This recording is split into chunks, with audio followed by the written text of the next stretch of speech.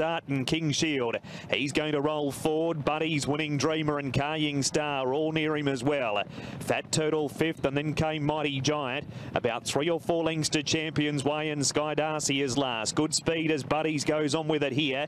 He drew a neck on King Shield. Carrying Stars on the outside of Winning Dreamer, who just makes his own lucky. He gets himself into the right spot every time, and he's running fourth the fence. Mighty Giant with the white nose is a length away fifth from Fat Turtle, and then Sky Darcy in Champions Way. Brakes slam on, 700 to go. Buddy's leads, Carrying Star strides up to second. King Shield third, Winning Dreamer, the unbeaten horses fourth the fence.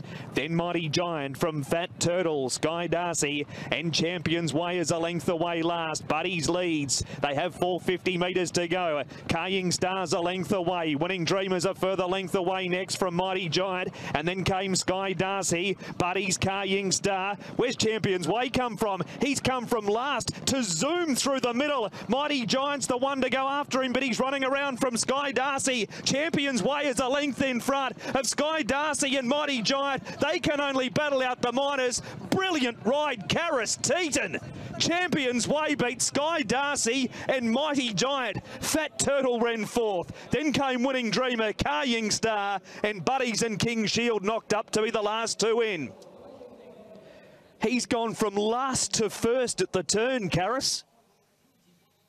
It was like he was hiding on the inside fence and just popped into the lead.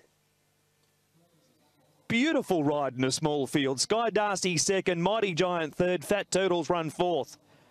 There was plenty of late money for him. He came into 8.7. Karis Teeton for John Size.